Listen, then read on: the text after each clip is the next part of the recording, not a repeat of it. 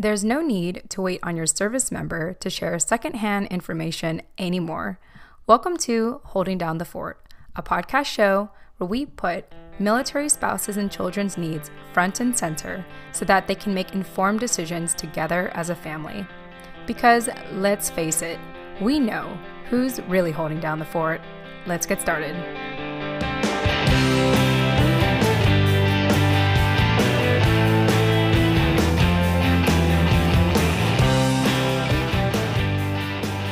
All right. Hi, everyone. Welcome back to another episode of Holding Down the Fort podcast show. My name is Jen Amos. I'm your host. I am a veteran spouse and Gold Star daughter.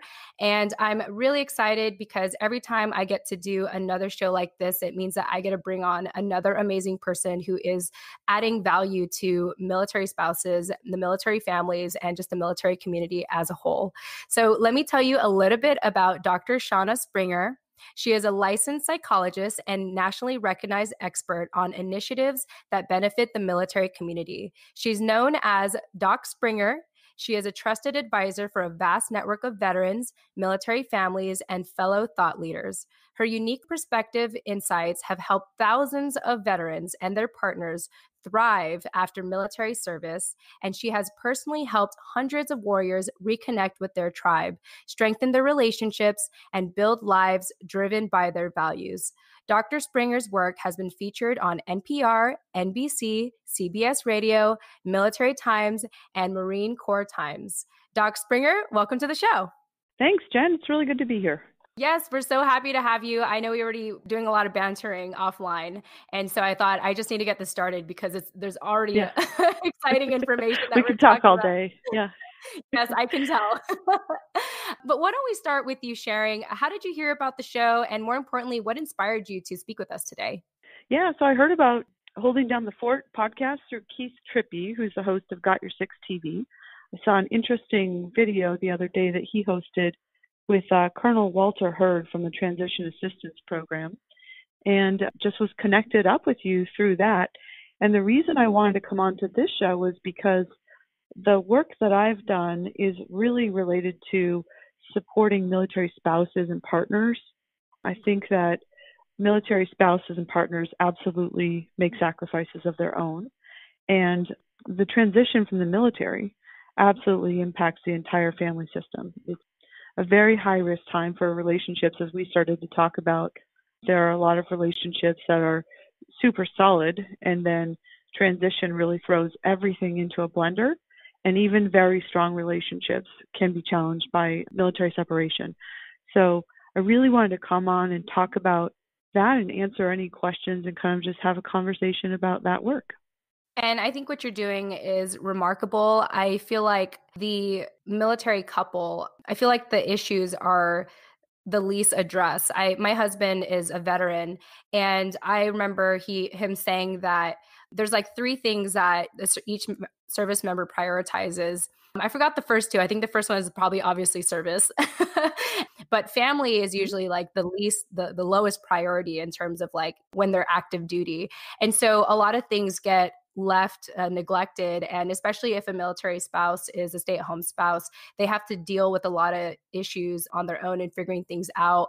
And I know we'll get more into some terms of what it's like to just feel like the other service member or the service member wasn't there for them and everything, but they go through a lot of issues, a lot of challenges, and they get the least rewarded for it, I think. Something I've been thinking about lately is it harder to learn to cope independently? Because as you said, a lot of military partners really have to learn to cope really independently if their partners are focused on the mission or deployed. Or is it harder for them as couples to cope interdependently? And I think it depends on what you're used to. I think a lot of people learn to cope independently, and then transition throws all those previous roles and responsibilities into the blender. And everything has to be negotiated. And that is challenging, even in the best of circumstances.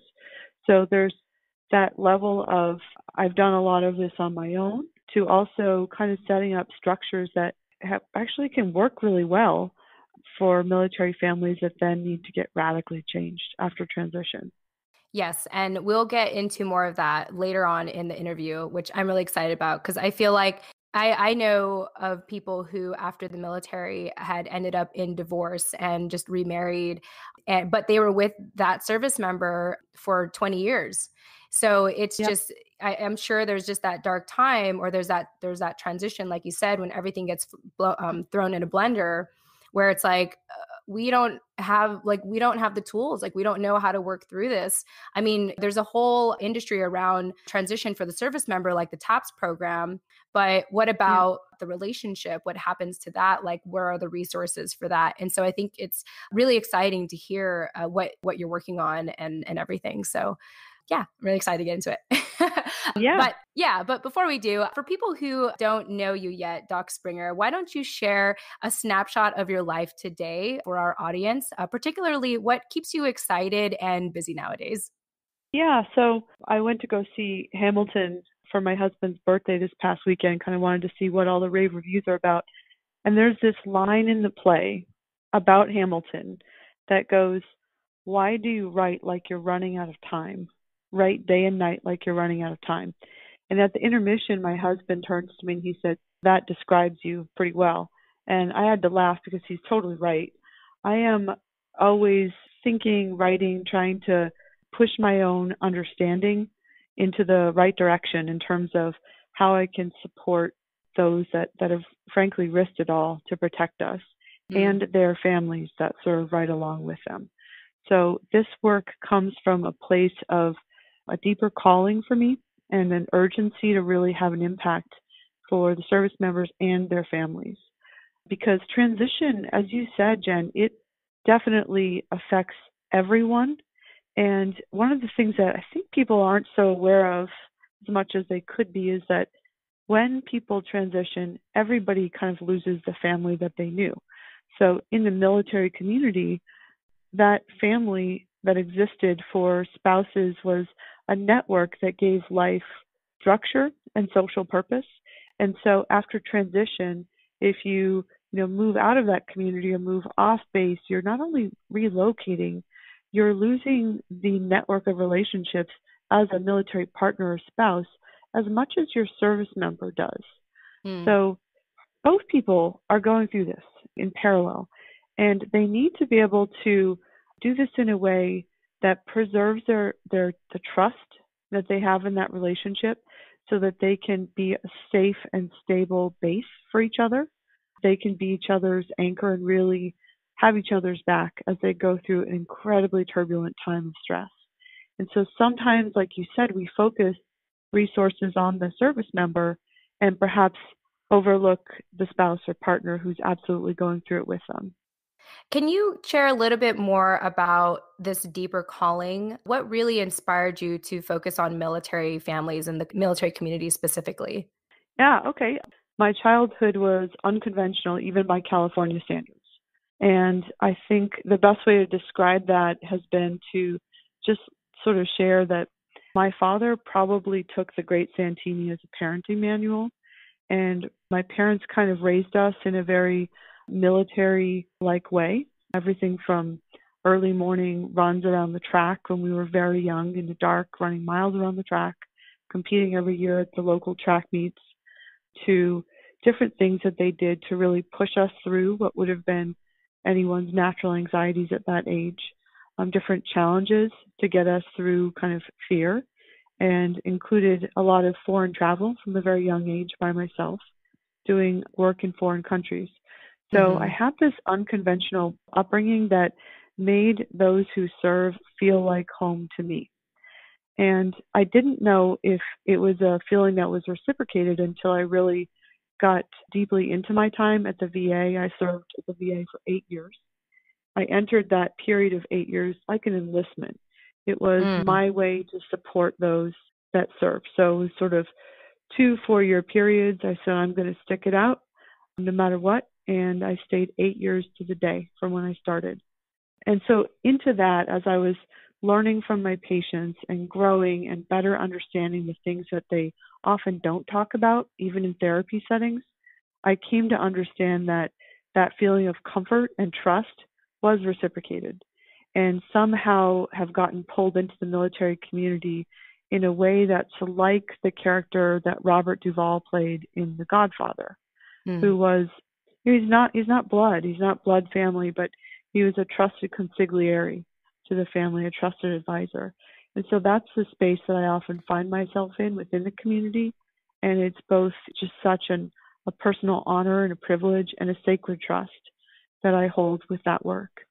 So yeah, I guess it comes from my background, but it's really been a good fit for me. And it's hard for me to imagine ever letting go of doing at least some part of my life serving those who serve us in this way.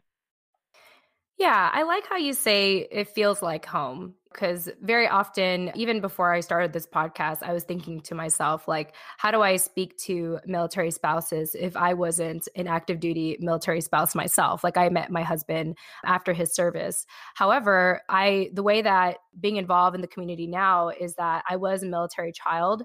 I unfortunately had lost my dad when I was young while he was in active duty.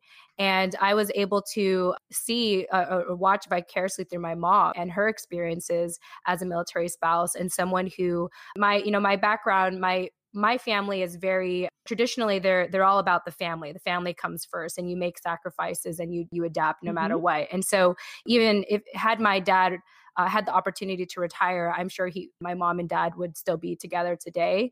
But yeah, it was just kind of like that understanding that we're going to figure this out and we're going to do it anyway. And that's that. And so it was really just like watching my mom and my dad just make it work. Also, my life today, like in most of my adult life, I had struggled to hold on to a job or like stick with something long enough. And I think it had a lot to do with my like being deployed every 2 to 3 years or moving around every 2 to 3 years as my dad got deployed. And so today, like my heart, like to me, it does feel like home to help military spouses and military families, just because they are really the silent warriors. And I was really young at the time when I lost my dad, and I didn't know how to communicate the struggles I went through after I lost my dad. Like I didn't know how to cope with it. I think it was really in my later 20s where I was like, oh, okay, that's why I'm so like non-committal, or that's why I like to do many projects at once. It has a lot to do with my upbringing. And I feel just like what you said, I feel at home with the community today, the military community, because it hasn't really changed. Like people are still moving around. People are transitioning out every single day. And even till this day, military families are really the silent warriors. And so it's just great to see all these organizations and people such as yourself that really want to serve the community and help out. It's a beautiful thing.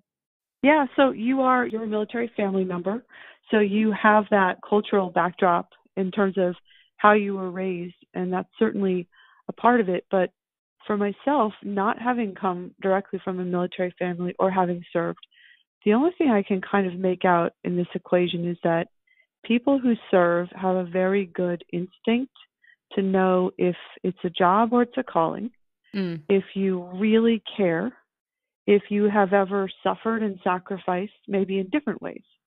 But if you've ever sort of pushed through your natural fears and boundaries at times to do what's good for the mission, they pick up on that. And I think it's that, whether you're a military service member directly or somebody maybe from a different walk of life, that maybe helps unite those who are kind of sharing this common purpose. I don't know. It's a theory right now for me, because otherwise I don't understand how there's this comfort level that I have sometimes with the warriors I serve, having come from quite a different background, but really very much caring about and feeling a mutual respect in that relationship with them.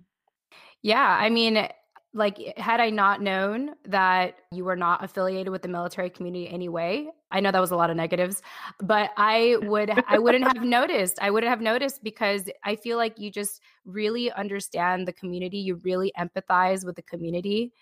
And I think it's just a testament to what you do in your profession and in your work. Thanks. Hey everyone, Jen Amos here, just taking a quick break from the interview to talk to you about our main sponsor for Holding Down the Fort. Just this last September of 2019, U.S. Vet Wealth and my husband, Scott R. Tucker, has been featured on militaryfamilies.com.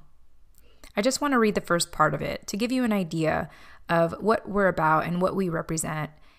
So this article is actually written about the founder, which is my husband. The founder of US Vet Wealth has an approach to veteran employment that looks like jeans and flip-flops among a crowd of suits.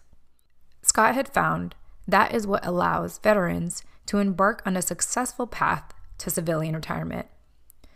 Retired Army Major Scott Tucker, also a West Point grad, spent upwards of 7 years after his military career learning the finance industry, listening to veterans' woes, and being told there is only one mold, one path for the veteran workforce.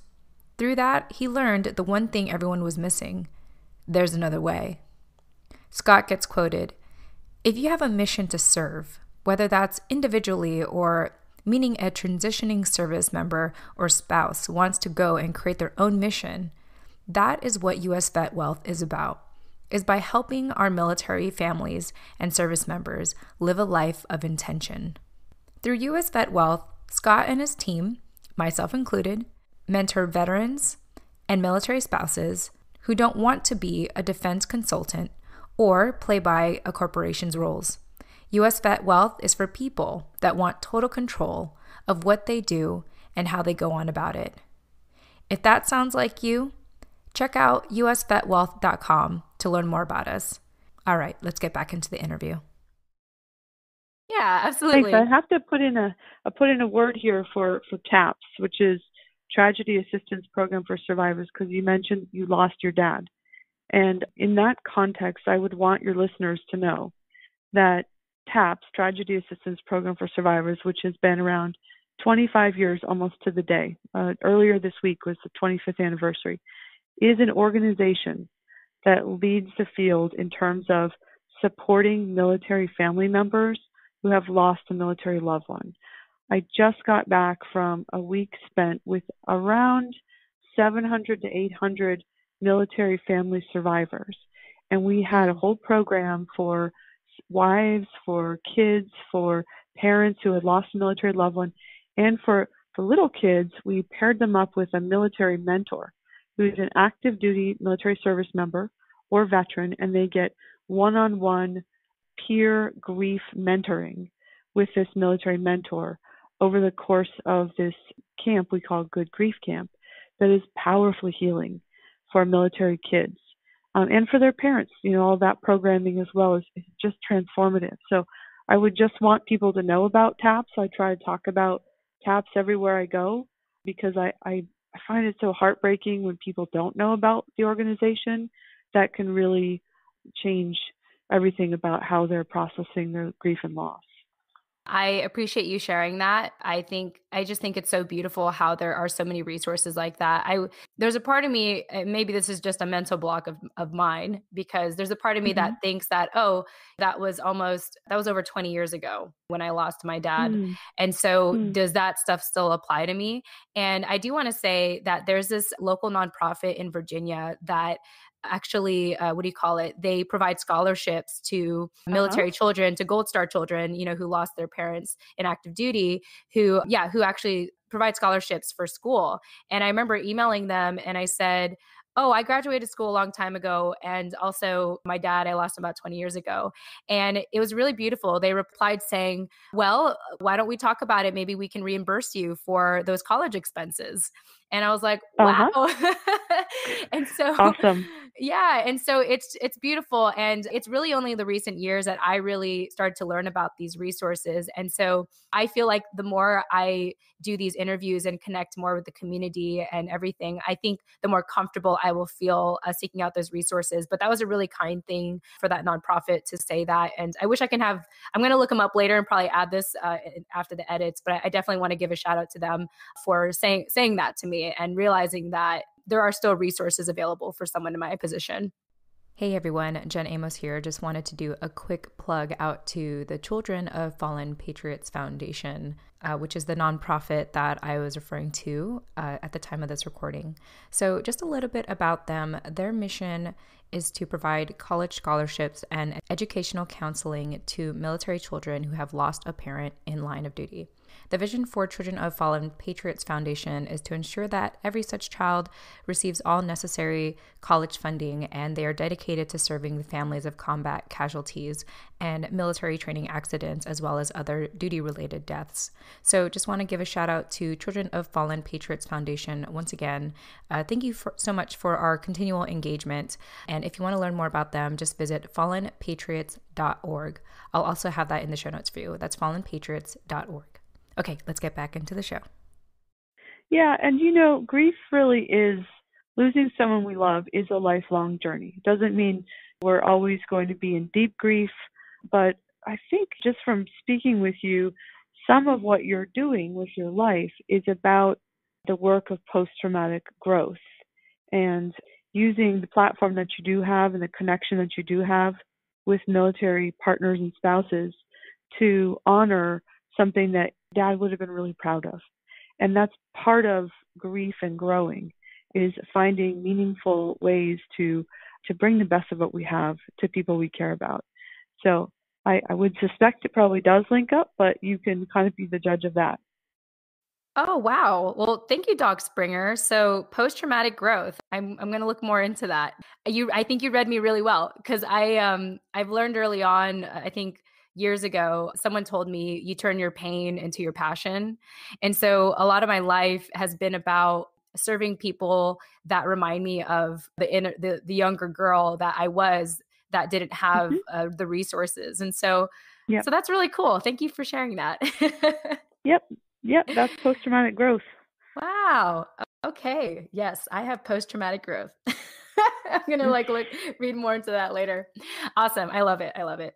Well, I'm excited because we get into our educational topic for our show today. So really the purpose of Holding Down the Fort is to provide or create awareness of the current resources and education available to military families.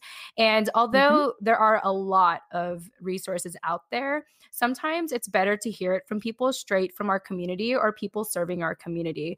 And so in this case, Doc Springer, I want to read a little bit about what you had mentioned in your questionnaire, because I think it written out itself was pretty impactful.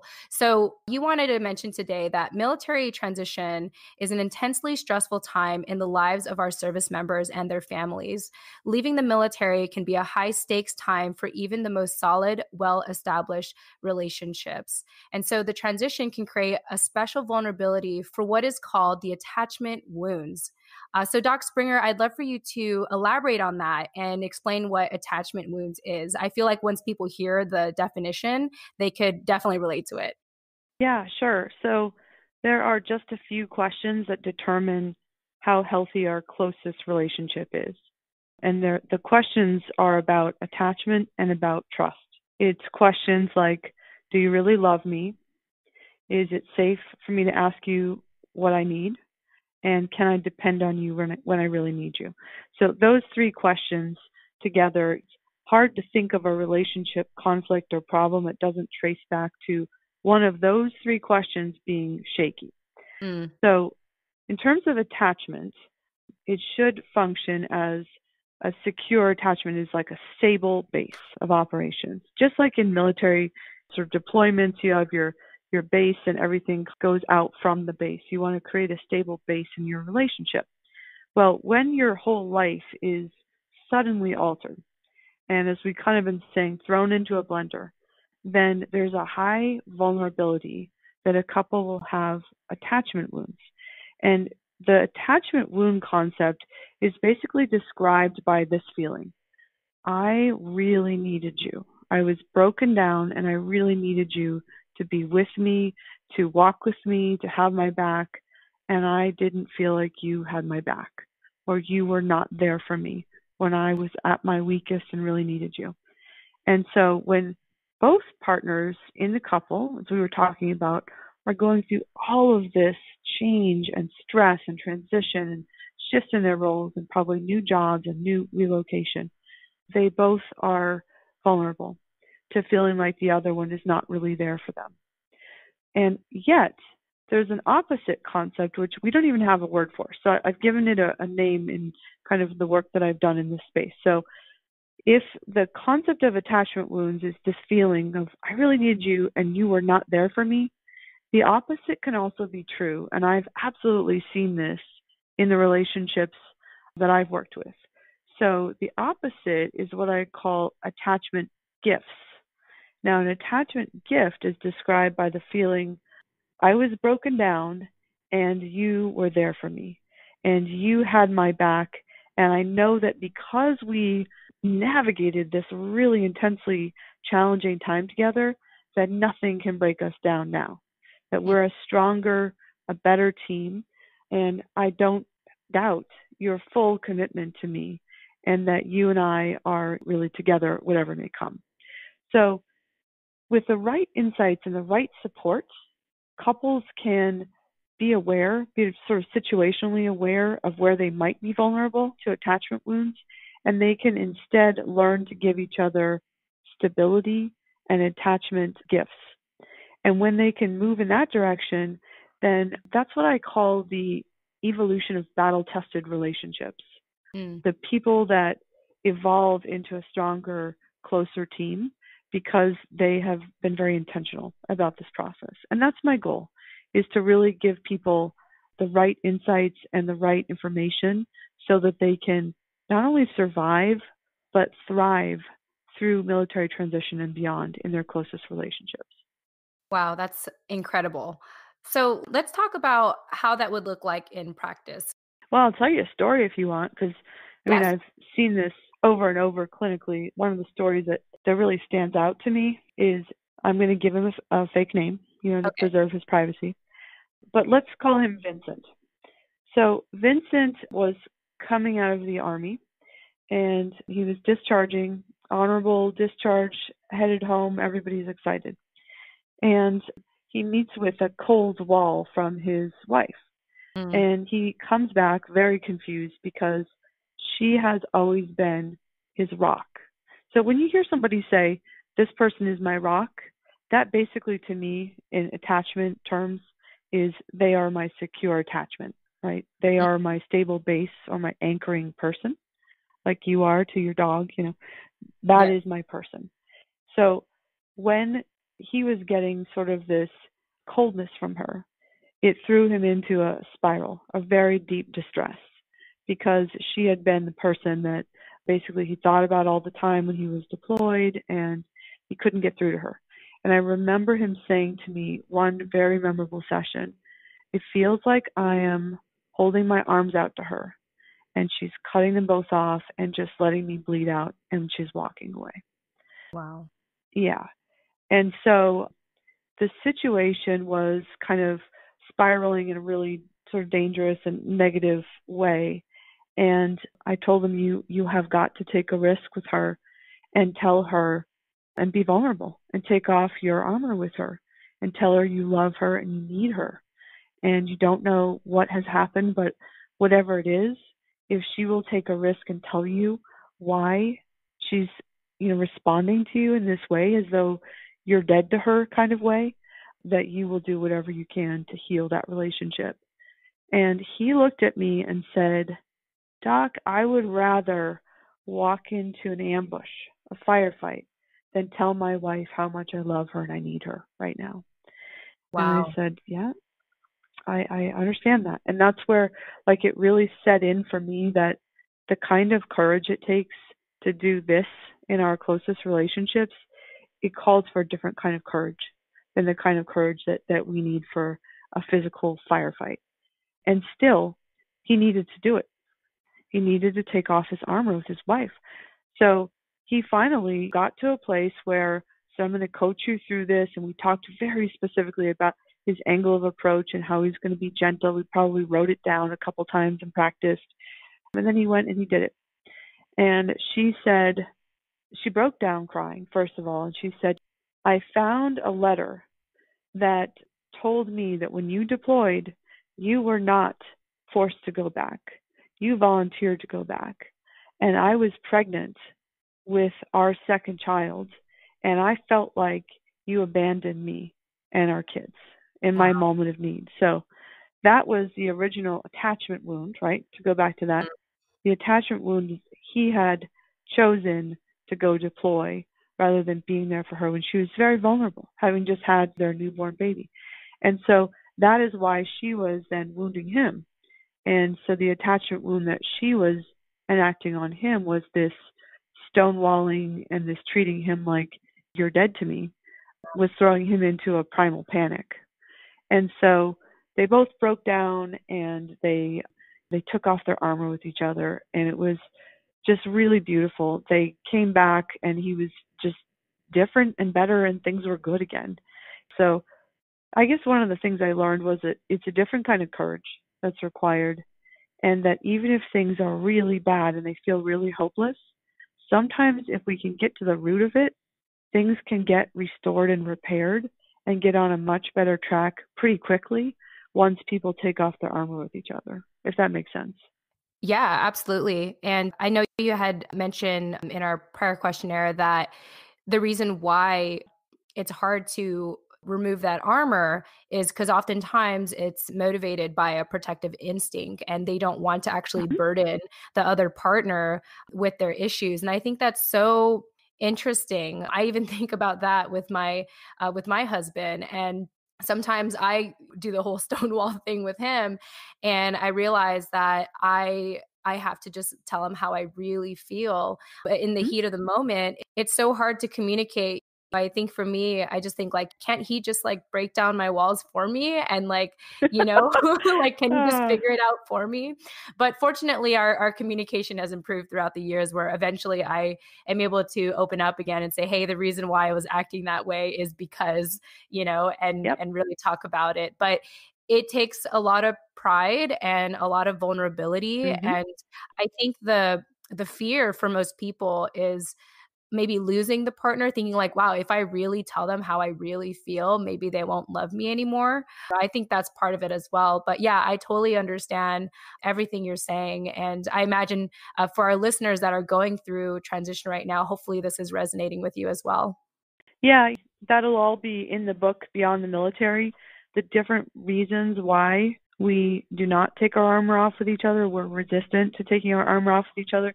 Brene Brown has done some really great work kind of establishing why vulnerability is so important in close relationships.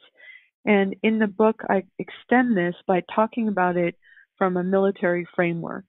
So, for example, as you were saying, the common tendency that I saw all the time with couples was for the military service member to say, I don't want to burden my partner. I don't want him or her to think of the same images that I have in my mind, or to have like a visual image or representation of the things that haunt me all the time. And military spouses also, because they're socialized often to protect the service member. So it's kind of like the thinking around a distracted operator is a dead operator. Well, military families and spouses are socialized to not distract, to just handle it on your own, to not burden, to don't bring it up, don't weigh them down, don't increase their burden. So much that this absolutely happens in both directions. And as you said, it's really hard. It takes so much courage to get to a place where you can say directly what you need and want from your partner, but that is also the hallmark of secure attachment. And so one of the things that I talk about in the book is how you can talk about your experiences. Let's say it was a trauma experience while you were deployed. Well, you don't have to share details. You can say, I'm struggling with a feeling of guilt right now that's eating me alive. I had to make choices to protect the men and women that I served with that no one should have to make. And right now, I just need you to hold me and tell me that I'm a good person, or whatever it is that's needed. Like, there's nothing in there about details of specific trauma images that you saw or even things that you did, but you've communicated the heart of where you're suffering. And I think the realization here, which is something I really expound on in the book, is that when people try to protect their partners by not burdening them or holding back on what they share, it actually really greatly increases the anxiety in their partner. So when we know that our loved one is suffering, but we don't really know what the nature of their suffering is or what's causing it or really anything about it, then our suffering, our anxiety goes off the chart. Whereas if we can learn to take off our armor and in these safe ways, using safe methods that I outline, we can share with each other what's going on, even just the nature of it, then our loved ones can come in and support and we can get through that suffering faster. I really like that approach because I feel like a lot of us have to or feel compelled to sharing all the details before we really get to the root cause, where you're teaching Mm, people how to just communicate what the root cause is or what that feeling is that they're really struggling with, and just saying, can you just hold me and tell me I'm okay and I'm doing all right with things. And I really mhm. like that. I think that's something that I'm going to apply in my life, because I always feel, even for myself, I always feel compelled to explain, giving a narrative of my situations sometimes. But Yeah, for people that I may not feel comfortable sharing all the details with, I like that as right. an exercise to share with people. Yeah, yeah, thanks. So, speaking of your book, if we Uh-huh. haven't hinted at it already, so Doc Springer, you have a book coming out this year. Is that correct? I do. It's coming out in about 3 weeks on November 11th, Veterans Day, actually. I believe by the time this episode is Yeah. out, the book will be available. And so I'm sure that I'd love to get that link from you, Doc Springer, in which we can share with our audience once this episode is up live. But as you had mentioned, this book is titled Beyond the Military, a Leader's Handbook for Warrior Reintegration. And I know you had already mentioned some of the tools and the things that are going to be mentioned in the book.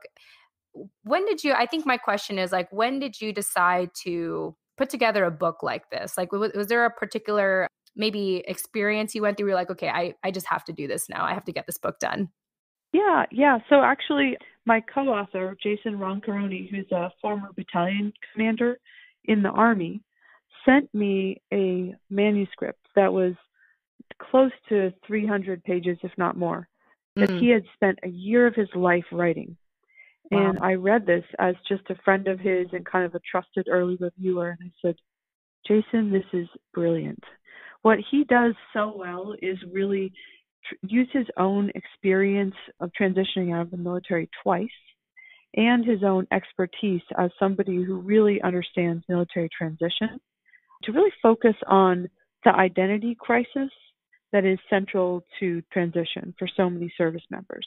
So it's basically he was looking at the identity crisis and identity reintegration, cultural assimilation piece Mm, that we don't, I think, focus enough attention on. It was so different and such an exciting manuscript to me that I actually said, I love this.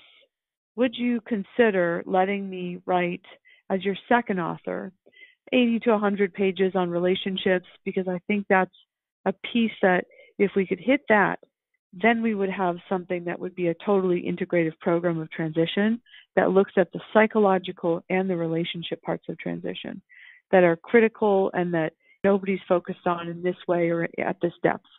And so I sent him some stuff. I did about 10 years of really deep dive research on close relationships before I even started working with the military and veteran population. And then I was in charge of something called the Relationship Therapy Seminar Series at the VA where I used to work. And mhm. every month I would have a different topic and I would share on a number of different topics that are about close relationships. So for example, how to have a good fight was one of them. And groups were hard to fill at the VA, even groups that you would think would be just a total spot on what people need kind of group. But this group had sometimes 30 people show up. And Wow. so, yeah, because of that, it just was something that I had done and then tabled while I was focused on other things. But I knew it was an area of deep need that I could do in a much more wide scale way. And so that's the story. Is it really was started by Jason and using his own experience and investing a year of his life to write this book, and then bringing me on as a second to share the arc of my career around military relationships to really bring forward this integrative program that we developed. Well, shout out to Jason, your co-author. Thanks. Yeah, he's great. Yeah, no, that's absolutely awesome. And I've been told that you have been endorsed, your book has been endorsed by the most interesting man in the world. I have to hear Ah, about this. Tell me about it. yeah. So he wanted to do something. The world's most interesting man, who we all might remember from the Dos Equis commercials. Mhm. He's apparently the most memed person in all of history. And when I used to do seminars for military couples, on one of my slides, there was a meme that he didn't even know about. And it said, I do not always run away, but when I do, I make a tactical retreat. And I thought that was so great. And so Mhm. it pairs with this particular relationship skill called a tactical withdrawal that is part of how to have a good fight. And so I was put in touch with him by somebody that is in my network who is supportive of this. And he was, lo and behold, willing to turn that meme into a little short video in support of that relationship skill part that is just a part of the book. So when he's talking about tactical retreat, he's not talking about transition from the military as a whole. We're talking about a specific skill among many that I share in the latter half of the book. But yeah, it was really fun. He sent me that video, and that was just a really fun way of feeling supported and bringing this forward. Awesome. And I have the pleasure of playing that audio clip for you all here. And if you do want to see the video, I'll also have that in our show notes. So, all right, so give me 1 second. I'm going to play the audio for you. My friends, I do not always run away, but when I do, I make a tactical retreat. Tactical withdrawals can be good for one's relationships. That's what the interesting people do. So, my friends, stay interesting. Always. Good luck. Adios. Cool. Well, there you have it. The most interesting man in the world making a meme come alive. Yeah, yeah. I know that was a bit of a drawn out intro to that little video, but it is important to me that people know that statement about tactical retreat is not about how we see people discharging from the military. It's really about that relationship skill building piece. Yes, absolutely. I love it. I love it. Well, Doc Springer, I just feel like we had such an incredible conversation today just about your profession and the amazing work you're doing for military in transition, as well as your book. Do you have any closing thoughts for us, as particularly those that are going through transition right now? Anything you want to say to them? Well, I think the main thing that I would say is that military transition is one of many transitions in life. It's a particularly challenging one, but there will be other transitions in life, whether it's changing your career or bringing children into your family. Those are huge shifts in everything that was before. It's a defining moment kind of thing. And it is possible, it's very possible, I've seen it happen, that when people have a roadmap and they know what to expect and they can kind of plan for the challenges that come, they can not only survive it, but they can thrive through a transition in terms of their sense of self, their sense of meaning and purpose, and their close relationships. And so the book that we wrote, Beyond the Military, is designed to be available for people in the year before they transition out of the military in a perfect world. But I also know a lot of veterans and their partners that are feeling stuck and sort of still in limbo around transition or relationship issues that have shifted. And the book is also for them. And so when Jason and I were asked, how do we price this? Did some research and people said, well, guys, it's like nearly 400 pages. It's years of therapy and coaching all into one package. You should sell this as a program for like $150, $200. And we thought about that and ultimately decided, no, our deeper why, our deeper purpose is to get this out to the greatest number of people for the greatest impact. So when it goes on Amazon on Veterans Day, it's going to be available for $30 for the Wow. whole 400-page program because I want military service members, and Jason does too, and their partners and their families and companies to be able to buy this in bulk to get this out so that we can really change how we support service members and their families in transition. So thank you for having me on today. It's been really fun talking to you, Jen. Yeah, it's my absolute pleasure. And as I've already mentioned, I just appreciate all of the knowledge and tips that you've shared on our show today, and also teaching me about post-traumatic growth. That's new for me. And I just want to thank you so much for everything that you're doing for active duty service members, for those about to go through transition, those that are transitioning, and really just the military community as a whole. For people that would like to get a hold of you, Doc Springer, how could they do that? How could they find you? Well, I'm being told by lots of people that I need to get more proficient at Twitter. So in line with that, please join me and my 10 followers. If people could connect with me on Twitter, I'm actually going to be using that as a way to share out about when the book comes out. So putting an announcement on there, and so I'll probably kind of direct it that way because that's an area of growth for me. So if people could connect with me on Twitter, that would be ideal. Also, in January, I'm going to be co-hosting a podcast that will be a weekly podcast through Military Times with my co-host, Dwayne France, who does a really excellent podcast called Headspace and Timing. And we are going to do a year-long weekly podcast called Seeking the Military Suicide Solution that is planned to kick off in January.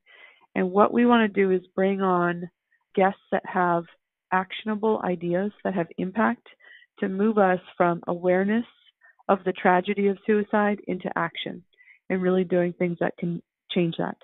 Beyond the Military is not a suicide prevention book specifically, but it is an upstream book to help leaders become leaders in society and to really help leaders fulfill their full potential, which is to me about what our leaders deserve and about the quality of life that we can support them to have after the military. And for our listeners, if you didn't catch any of that, don't worry. I will have all of that information provided in the show notes. Doc Springer, it's been an absolute pleasure having you on our show. Thank you again for joining us.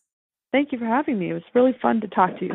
Yes, and to our listeners, we hope that you had gained a lot of insight and education from this episode today. Thank you so much for listening, and we look forward to seeing you in the next episode. Tune in next time. Goodbye. Thank you.